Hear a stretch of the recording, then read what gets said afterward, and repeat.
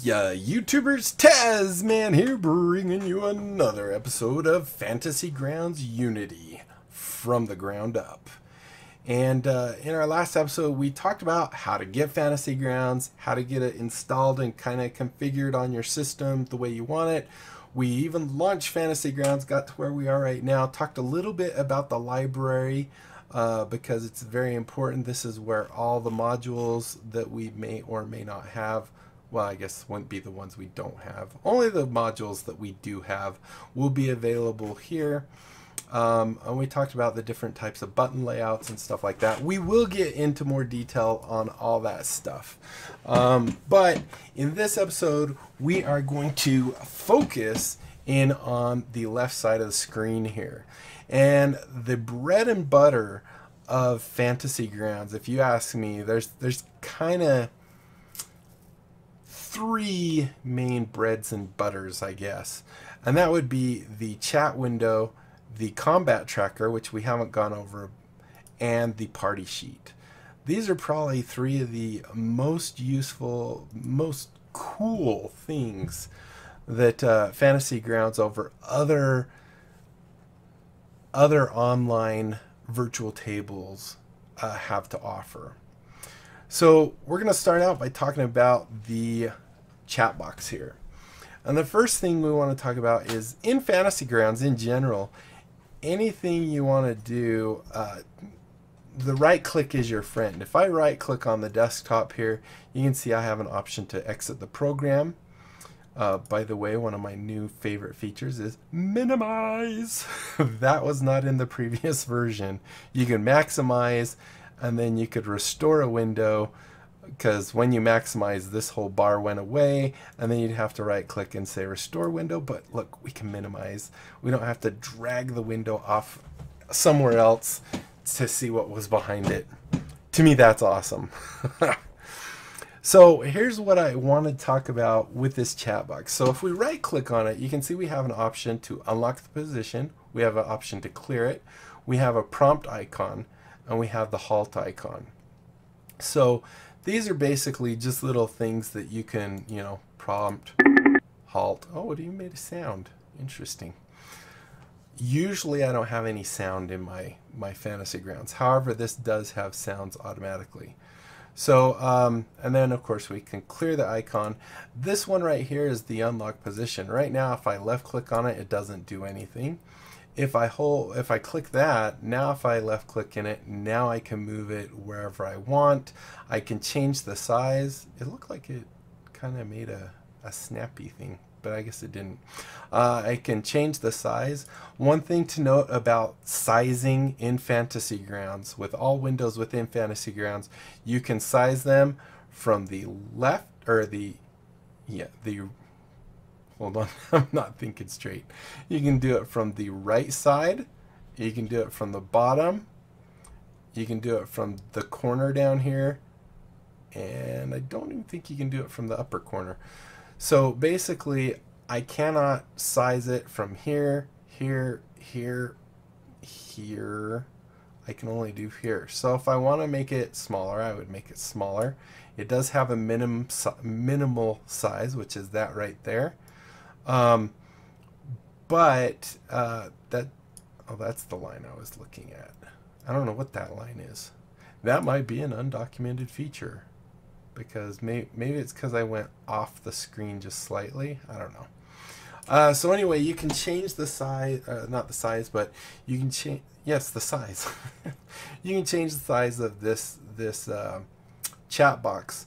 Now, I showed in the last episode that we can also do fonts, which is really cool. We will definitely get more into those a little later. But we're going to go and lock this guy down right now. So now, once again, he can't move. So the thing you can do in the chat box, obviously, you can chat. You can say, hello. And it will say, everyone that's chatting will be able to see what you're saying. For example, we went over to the player's screen. You can see it says, the GM says hello. As the player, I could say, hi there. And you'll see Tasman says hi there. So if we go back to the GM screen, this one, you can see the Tasman set it. So some other things you can do with the GM screen is you can actually take these dice. Now let's just take a moment and talk about these dice. So you can left click on a die, and if you click it quick, it just rolls it. Now you'll notice nothing happened. It didn't tell us what it was. If I left click and hold it and drop it in this window, it actually will tell me information about that die. What is that line from? Is that from? Yes, it is. Let's get to a nice spot where we don't have the ugly lines. There we go. Now we'll relock it.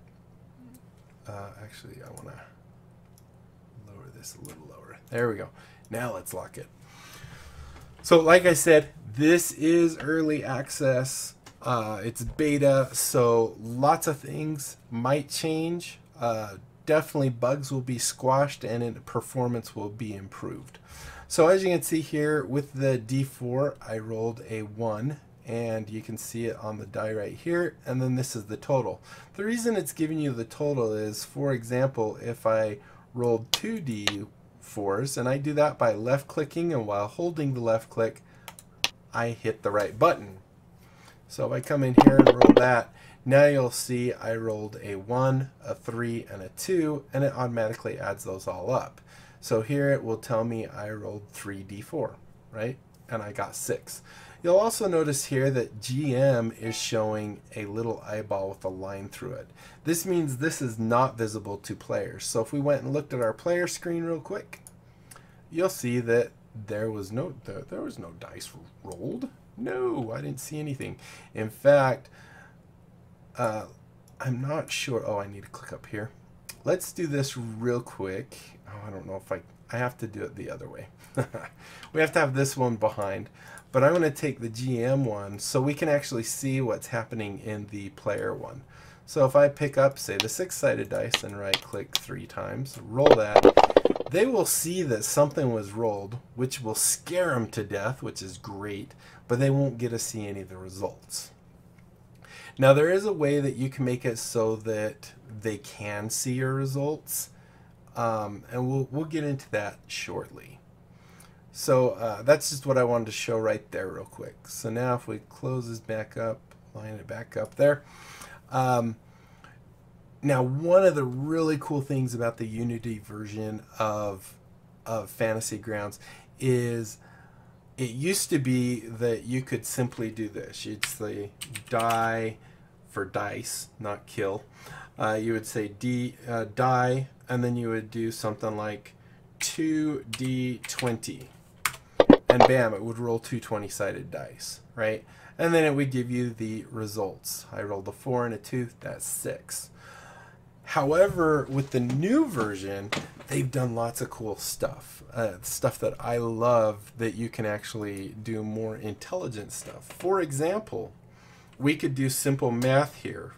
We could always go die, and we could say 3 times 2. And you'll see that it simply said 6.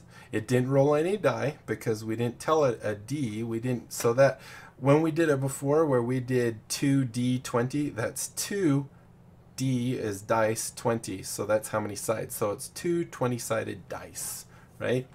So you could do some math like that. You know, you could say, instead of pulling up a calculator as DM, you can, or GM, you can actually do it in here. You can say, oh wait, so they just got, they took, so they're at 40, and they just took 18 damage. So you can do that, and you can see, oh whoops, I forgot to do the die command.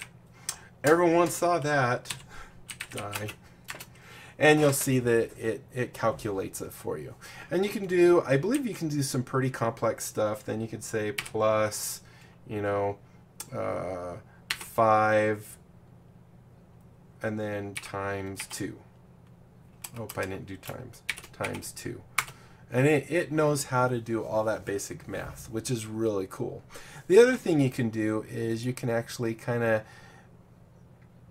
do stuff like that where you are saying something along the lines of this. Because it's math and you're adding it with dice command. So you might say something like 3 times 2 and then dice 20, right? Or we could say d6, you know, 2 d. We're actually rolling 3 times 2, which is 6d6. And there you go. You can see that it says 66. Now, I'm kind of curious. I want to try something. This just made me think of something. What if we did something like die and we said like 1d4 times 2 and then say d6. I don't know that this is going to work, but it would be cool if it did. So what in theory this should do is it'll roll a 1d4. Let's say it rolls a 2. That'll go 2 times 2, which is 4, and then it will roll 4d6. So this, like I said, this will be cool if this works. I'm not 100% sure it will. No, it doesn't look like it did. In fact, I don't know what it did because it turned it kind of gray, and it didn't even roll the d6. And it got a 0. So yeah, that didn't work, but that would be kind of cool because you could kind of generate random numbers from that. The next thing I wanted to show is, let's say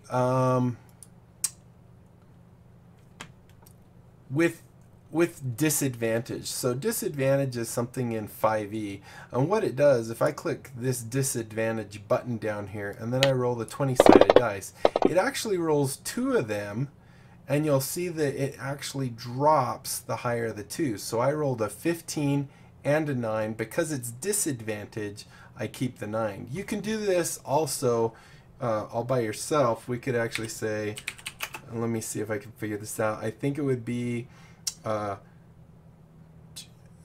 think you'd say 2d20, whoops, 2d20, and we want to keep the lowest, right? So we do keep lowest, so KL.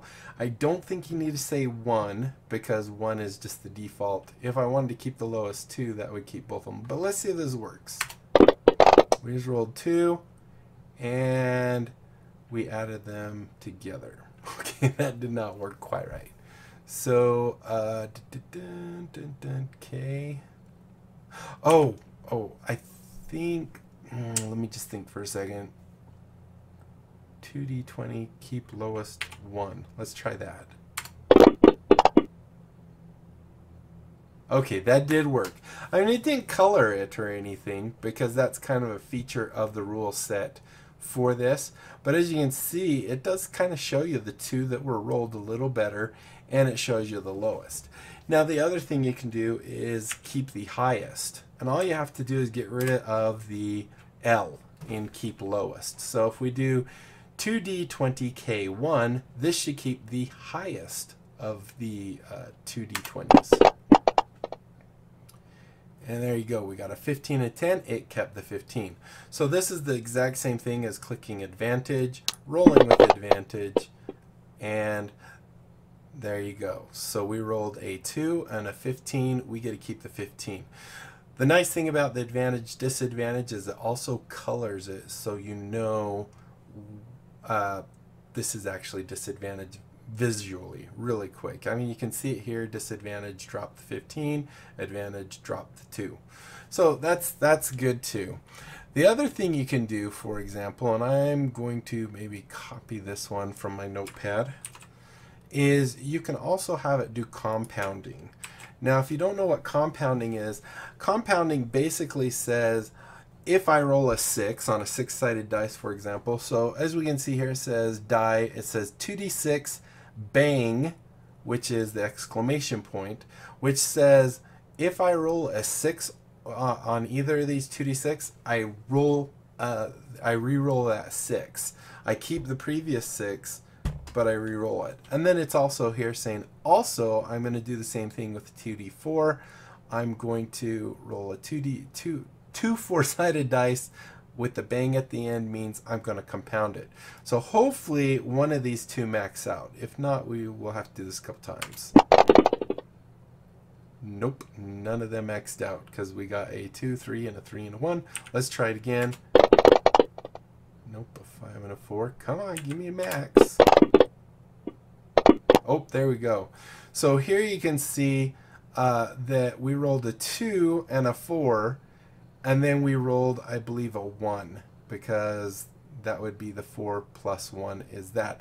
And it'll keep on doing that as long as I roll. In fact, let's see, there's an odds that we might get to see at Popcorn a lot if we said like 10d6. So I see at least 1, 2, there's another one, and that's it. So it does show you that, you know, we know that this was at least a 6, and then the second roll was probably a 2, right? This was a 6, we rolled it a second time, we got another 6, which means the third time we rolled it, we got a 1. Hopefully that makes sense. But you can actually set up compounding by using the exclamation point, or if you know Linux and stuff, it's also known as the bang. The other thing you can do that's really handy is you can actually do custom dice. For example, if we wanted to flip a coin, which would be a two-sided dice, we could do die, and we could say 2D 1. No, that's a one-sided, 2d2. So we're gonna roll two. We're gonna flip 2 coins basically. So here you can see, even though it says 5, it looks at it more as either a 1 or a 2. And I believe the way it works is odds will be 1, evens would be 2. So if we roll this again, maybe we'll be able to see the 2. So we got a 5 and a 2. And you'll see we got a 1 and a 2, so that would maybe be the 5, that would be the 2. Let's try again and see if we get accurate. 5 and a 4, so it's a 2 and a 2. So actually that's not accurate. Maybe what it's actually doing then is saying 1, 2, 3 is a 1 or a 2. 3, 4, 5, or 4, 5, 6 is a 2. I'm not 100% sure how it does it with the pictures. But you can use this for that type thing where I'm just saying roll a d2. I'm just flipping a coin basically. So that's a 2, that's a 2, that's a 1. So ignore what the die actually says. I don't know the logic behind it, but the nice thing is you can actually do things like, for example, let's say, what's a good example? Let's say I have 5 party members, and as the DM, I'm like, well, I don't want to biasly attack one of them. So if I have 5 party members, I would assign them 1, 2, 3, 4, 5 in my head, and then I would say 1d5 like that. So it's 1 5-sided die. It rolls, and with various ones, it doesn't even have the die, and I believe I can explain that in just a moment. But as you can see on the die, it just draws a circle and it says I rolled a 4. So if I had something custom, say like a 30 side, I could do that, and look at that, I rolled a 4 twice in a row. But as you can see, it's not always a 4. So let's see. So that is the custom die. The other one I wanted to point out is you can combine them. So for example, we talked about compounding, where if it rolls a 6, it re-rolls another 6. And then we could say keep the highest, right? So for example, here we're saying roll 2d6, re-roll 6s, or re-roll the max. It's not really saying a 6 specifically, because if I said 2d8, for example, it would re-roll 8s. And then we're saying keep the highest one. Remember that it was KL for keep lowest and just K for keep highest. So if we do that, we can see it does both of them, and that was perfect. It actually re-rolled the 8 for us, gave us a 10. So we rolled a 1, an 8, and then a 2. That was actually the perfect example right there. And we can also combine other types of things. We can do math. And another thing I wanted to show here is called exploding dice. So exploding dice is, why am I drawing a blank? Exploding dice is basically where you're re-rolling a specific number. So for example, here we're saying 3d6 exploding. So that means, actually, hold on, I don't remember why I wrote this. Let me think just for a second. Let me go check my other notes real quick. I gotta find them real quick.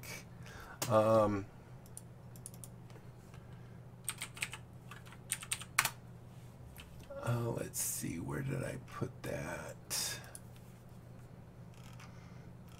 I wrote real truncated notes.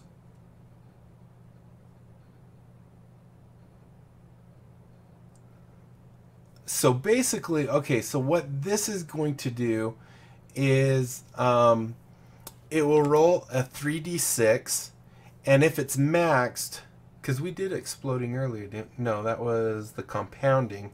So exploding means that it will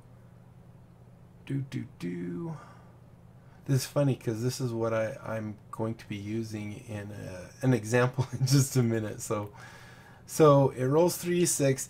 If the max is rolled, then append another d6 to the roll, and it'll just keep repeating.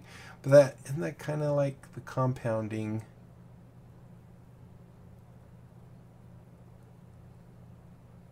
It's a lot like compounding, isn't it? Let's do this. So we should roll a 3d6. If we get a 6, it will explode it, meaning it gets to go again. And a 2d4. If one of those hits 4, it will explode as well. But that kind of seems... Isn't that kind of what compounding was? Well, we got one. Oh, we got another one and another one. So... Actually, maybe the difference is we keep... Why did we get a -5 from all that? Oh, because we did subtraction. So we were taking these numbers here, subtracting these numbers, and because these exploded... Now this is kind of interesting because I wonder if we did that with bang, with the... what it would do with the bang, because it kind of sounds like it's the same, but I know I use exploding for an example in a minute, because you can say which number it explodes on. That didn't help. I need you to explode on me. There we go. So yeah, I kind of did the same thing. 2 and 7, 9, 4, 3. It did the same thing, however, this one actually draws it out more, which is fine. All right, so there's that. We also have, we talked about the keep highest, keep lowest. We also have a drop one. So this is going to use a little bit of math and a drop. So D will tell it to drop, not this first D. So this is, once again, this is that math from our very first example. We have 3 times 2 D6, which is up to, well, that will be 6 D6. And then we're dropping the 2 lowest. So we're actually dropping 2 of the lowest values, or the dice. So if we hit enter on this, you'll see it rolls them. And you'll see we rolled a 5, a 5, a 5, a 6, a 2, and a 4. 2 and 4 were the lowest, so they were excluded from the total. Now, one area this becomes very handy is, for example, one of the ways to roll attributes in the game is you would pick up you'd pick up 4 6-sided dice, you would roll them, and you drop the lowest. So this would not actually be 13. This would be 5 and 4, which is 9, 10, 11. Right? So this attribute would be 11. So we can actually have it visually show us that by saying die 4d6 E, or no, D, and drop the lowest, right? I don't have to have, yeah, I don't need I don't think I need, we'll just put the number there in case. So here you can see I do the same thing. However, this time it actually automatically does that for me. Now, there is kind of an order of operations. This does seem to go from left to right and just work its way down the chain. So let's say I'm a really nice GM and I say, you can re-roll ones. So what I would do here is I would say, oh, we haven't gone over that yet. We're not going to do that just yet. We're going to show the next one. And then I'll show you that. Because we haven't gone over reroll yet. So the next thing we're going to talk about, obviously, is reroll. And this is going to be an example that shows us rerolling. Oops, I didn't need to get that part too. This is going to show us rerolling and exploding. So what this is going to do is it's going to roll 2 8-sided dice. It's going to re-roll anything that I believe is 2. I don't know if it's lower.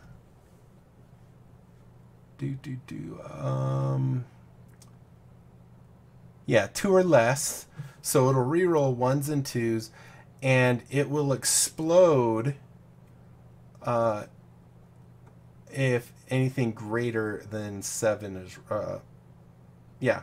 So if a 7 or 8 is rolled, it'll explode. So let's go ahead and run that, and hopefully we get, oh, there's an 8, so that's good. So there you go. So now we got the 8. The 2 was dropped because it was the lowest, and then well, that was the second roll, right? So if we look, we didn't get one there, didn't get one there, great. Oh, we got one there because we got, okay, so here you can see we got this. Wait a minute, is that right? 2d8, re-roll 2, explode 7 and higher. So there's 5. I can't tell what that one was. Or is it 8 and higher? 5 and 4 is 9. There we go. So there's a 7 that re-rolled. It doesn't show you all this stuff, and you have to pay attention to the dice. So we did see a 7. I think it re-rolled to a 4. I'm not sure. But anyway, now that we've talked about re-roll, which was just an R, the other thing we can do is if we go look at right here where 46, what we can say is, for example, we're going to roll 46. I re-roll 1s, and then we want to keep the lowest 1. Or no, we want to drop the lowest. So we want to say keep low. Yeah, we want to drop. So we want to say B1. I think that's what we need to say. We're re-rolling 1s, and then we're dropping the lowest one. Let's see if that works. So let's see, 5, 4, 4, 2. Yep, that's good. All right, let's see. Come on, roll me a 1. No one rolled me a 1. I'm not getting lucky. Give me a 1. Really? Come on. There's a 1.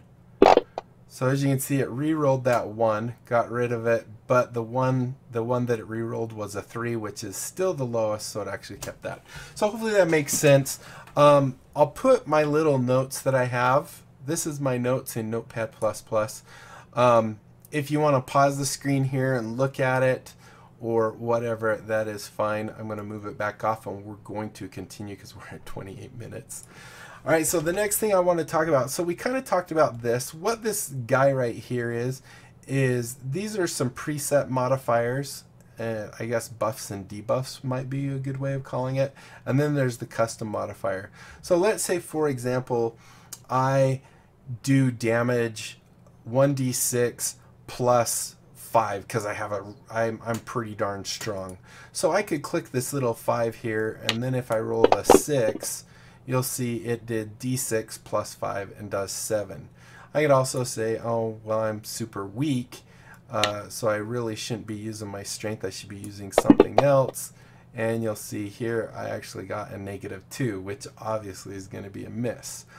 The other thing you can do is, for example, let's say I Hulk out, and turn into some monster beast. I could actually say plus 10, right?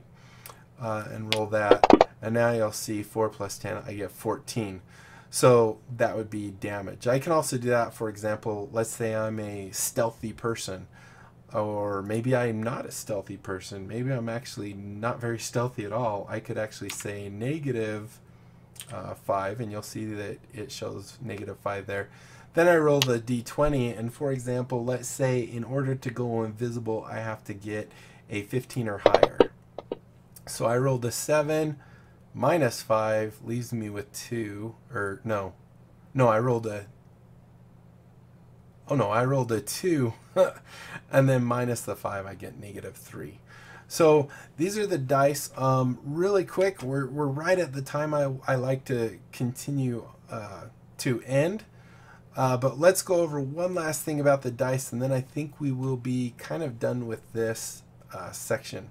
So with the dice, we already talked about how you can pick them up. You can right click on it, and while I talk, I'm just going to keep right clicking. I have not found an actual number of times that you can do this. I believe, like, I've lined this kind of up to the center of the dragon picture here, the Smiteworks dragon guy, and just did this forever. And it used to be like with the previous version, Fantasy Grounds Classic, after about 60, right-clicking would no longer add dice here. However, as you can see, it's just still going, and I'm pretty sure we've got over 60 here. But we're just going to keep going just for another maybe round. Okay, at the end of this round, we'll go ahead and call it good. But as you can probably hear me clicking. There we go. So I'm going to drag that onto the chat box, and boom, look at all those dice. So now it's going to take a minute to calculate because that was a lot of dice. But once it's done, they'll fade away, and you'll see that we rolled a 657 and we rolled 270 dice. So I don't know that there's an actual limit. However, you might not always want to, pick up the dice and do that so many times. They do have other options. If you right click on a die, you actually have options of, here's just picking up 2 of them, picking up 3, 5, 10, 15, and 20. You can't really see the 10 because it's down below, but it's 10. So like if I wanted 20 of these dice, now you can see I have 20. Now I could still right click and there's 21, and then if I roll in here, it'll calculate it really quick and you'll see 21. The 6-sided dice here, you can actually choose the same ones, but then you have this one called custom die. Now, or custom dice. I'm thinking at some point they might allow you to customize this, but if I click on that with left click, now you can see I have a D3, a D2, and a D0. A D0 makes absolutely no sense to me because, if I click on that and I roll it, no matter what I roll, I'm going to get 0. So I'm thinking they probably will make this so that you can actually customize it. The D2 would be flipping a coin. D3, I don't know. A D3 is a really funky die. I know they have them actually too. So there you go. It's a 3. So when you roll a custom die that actually rolls, and this is part of the reason when we were flipping a coin or whatever, it was showing a die because there's actually coding for the D2. Where when we did D5 there wasn't coding for that, so it didn't actually roll a die. But you have that option with the D6. With the D8, once again, you have the 2 through 20. With the D10, you have one other option. You have this percentile. And the way that works is if we click that, you'll actually see it grabs 2 die. One of them has just single digit, the other one has double digits. So if I roll that, the double digit represents the tens position and the single digit represented the ones position. So we got 96. The only caveat to that is a double 0 and a single 0. So double 0 on the double digit die and a single 0 on the single digit die is 100 instead of being a 0. And then there is no 0. The next die is the 12-sided die. Once again, it has the same things as all the other ones, other than the 6 and the 10. And then we have the 20-sided die, which also does the same thing, where we could roll 20 of those bad boys all at once. And you'll see we rolled 20d20 and we got 120. Once again, you can always do it this way. So for example, when you get a higher level wizard or a fireball spell, you end up rolling like 40d6. So you would say, you know, you could right click on this 40 times, or you could simply come in here and say 40d6 and roll it that way, which is a bit easier. And then you could see I just did 144 damage to everyone in that fireball. So I think this is a good stopping point for now. Hopefully you learned a lot. Hopefully you enjoyed it. You'll notice that none of these rolls have been showing up here. And in the next episode, I think we will talk about how to customize that so that you can actually have things show up there. And we'll start talking about these little buttons right here, specifically this one to start with, which is our options, which is where you actually can change the who can see the dice and how they see them.